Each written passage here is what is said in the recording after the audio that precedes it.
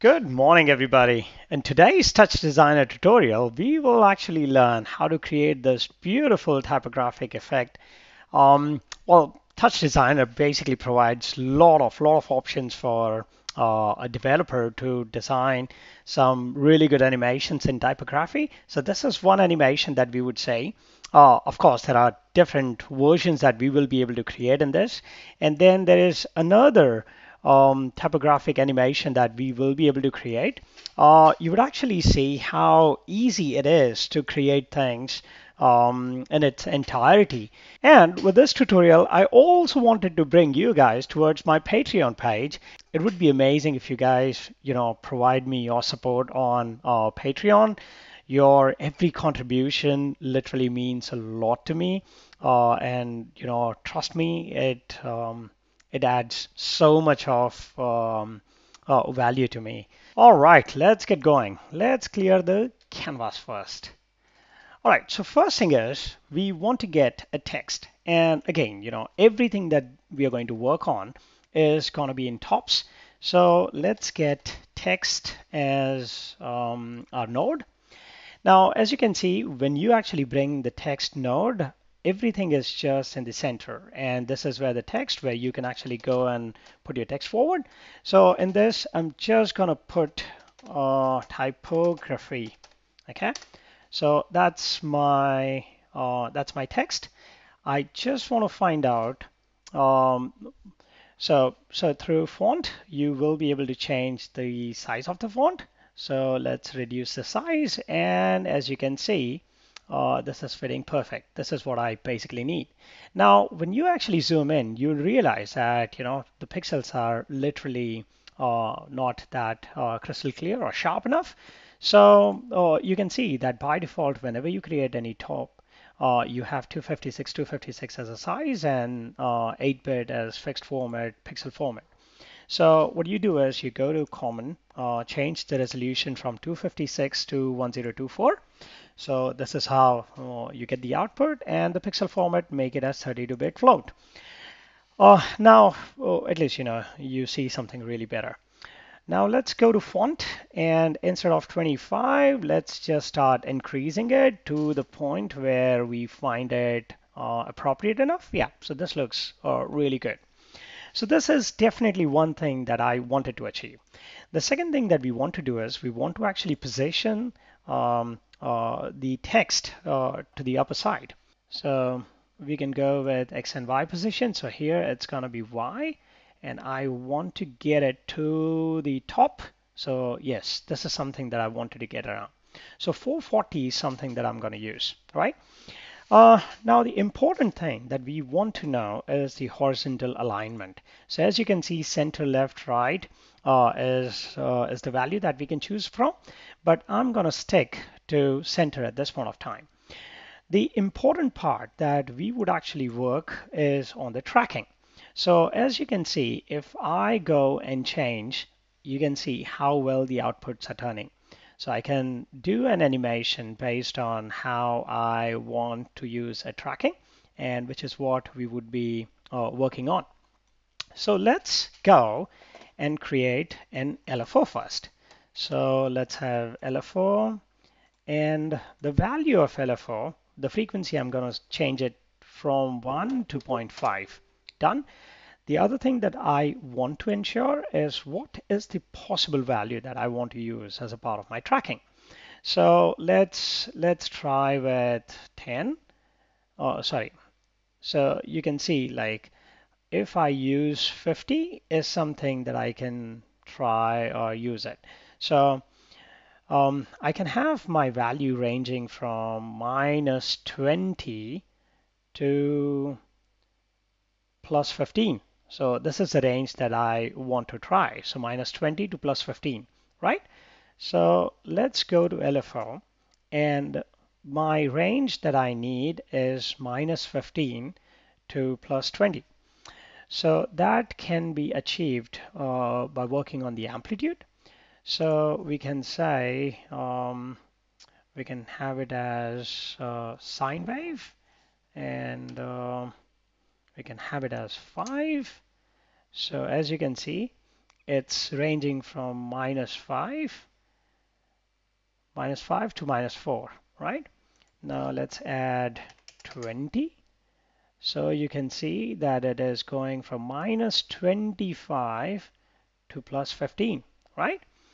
So let's give it a try and use that LFO to change the tracking values. So you can see the output is turning out to be really good. But again, we wanted so it's going up to -25 and 215.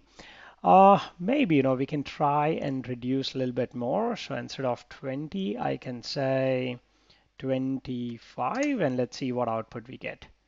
So this is much better. But again, this is completely based on you, what you really want to create and go ahead with. So this is a basic that we wanted to create. Now, the other important thing that we want to try and use is caching. So most of the people don't use the cache, but here we can try and simply use how caching can actually help to get the better output. So cache size is by default 32, but I'll make it as 100 for now, right? And then there is an operator called as cache select. So this cache select will have the cache top as our cache, and the index value will determine what frame value that we are picking it up from the cache. As you can see, the cache has got buffer size of 100, and we just want to write a code in such a way that we select certain cache values. So what we are going to use is we want to ensure that we are picking up 20th frame from the cache size of 100. So that pretty much can be done, or maybe 10th frame, not the 20th one. So let's decide that we want to go with 10th frame.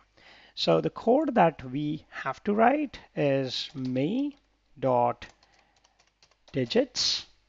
then brackets into -10. Okay, so let's make a correction. And there you go. And then what I really want to do is I want to use transform, and I want to move my output little down. Now, at what point I can bring it down? So I can use my translate X and Y. I just want to make changes on my Y position. So let's use Y and let's bring it down. So as you can see, I can go by every point. So I can go by 0.3, 0.4, 0.5, and accordingly I can get a better output. So let's go with an option of changing by 0.1 value. So that pretty much can be done with the same option. So me.digits into -0.1. So you can see the output, right? Now, what we have done is we have ensured that every time we copy paste these items, we get the same result, and we don't need to do any code change, right? So Control C, Control V, Control V, Control V, and you can see for everything we have an easy output, right? So again, we go with Control V, Control V, Control V, Control V. And now we have got to a point where we have filled up our output. Now let's do this. Let's use a composite operator, and try to get every output that we have produced through caching.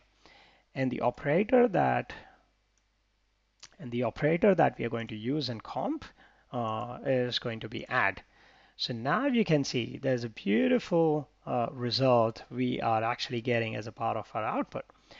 The other option that you would actually see is we don't literally see any gap, and that can very well be used or can be achieved by changing the size of a text. So as you can see, the size of a text is 104. We can make it as 100.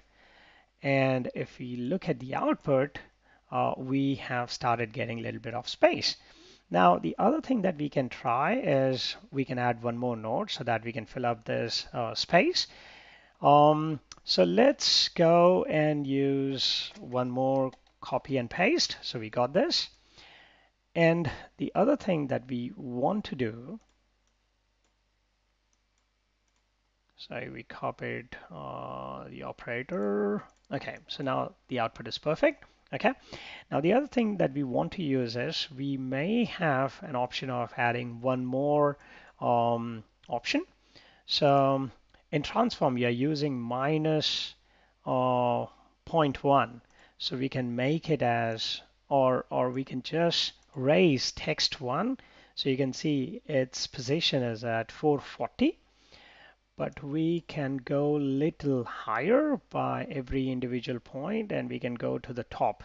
So instead of 440, we are going at 460. And we can see the output is coming out to be perfect, and which is what we need. So this is one output that you can produce. So let's go to RGB key, and there you go. So this is one typography output that you can produce with Touchdesigner. Now, the other thing that you definitely have an option of playing around is playing with the horizontal alignment. So you can make it as left. So it gives you a different output altogether, and which is what you can actually see it on my Instagram as well. The second option is you can change the horizontal alignment from left to right, and you'd see a better output. So again, there are so many options that you can definitely give a try and play around with. The second important option that you may want to do is about the font. Which font do you want to try and play around with? So you can, by default, it gets selected as Vardana, but then you also have an option of selecting Arial Black. So when you use Arial Black, you get a perfect output. The font, I like Arial Black most of the time. It's very bold, very strong, and gives a very crisp output, and which is why I use it. So that's something that you can try and use. The other option that you could actually try and do is playing around with the size of the font.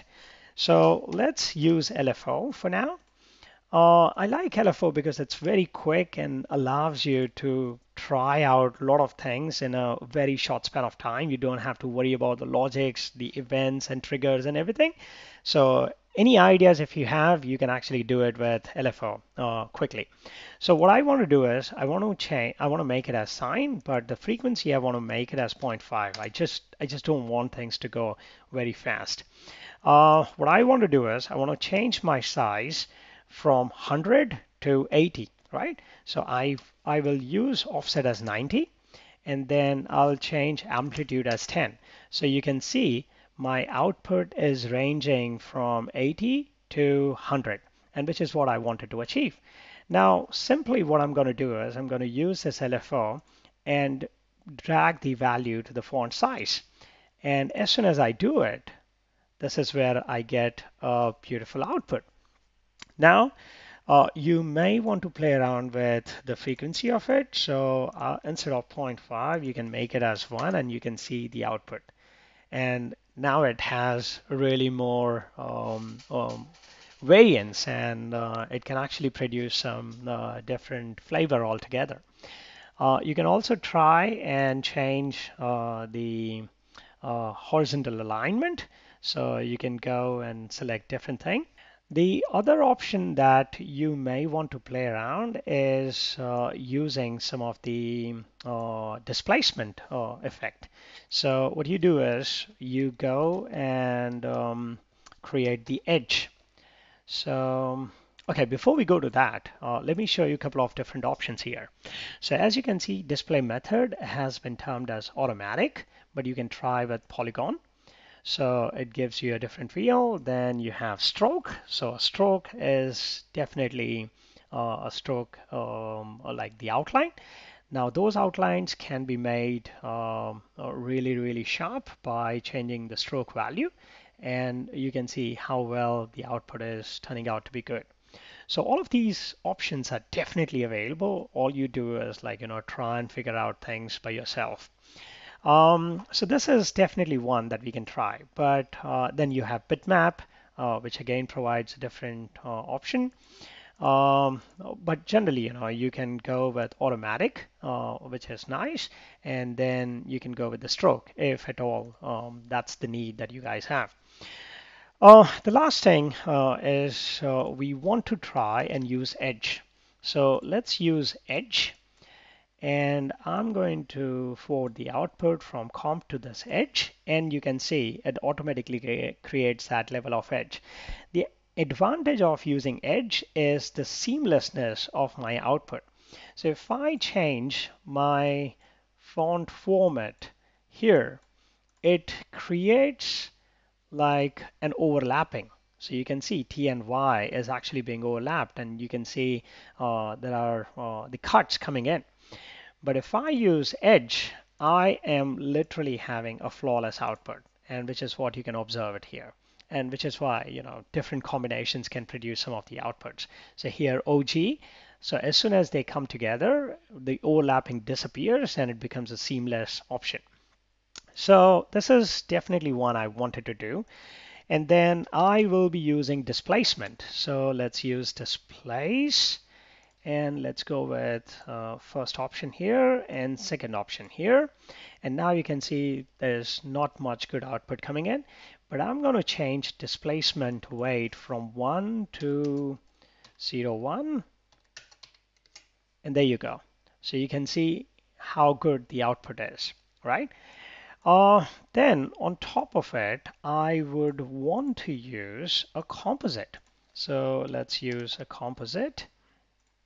And then I'm going to put this composite on top. And instead of multiply, I would just say over. So you can have one more beautiful output. So again, the base foundation comes from this entire part. In fact, the base is just coming from this, and then we are just using a bunch of operators to produce some of this beautiful output.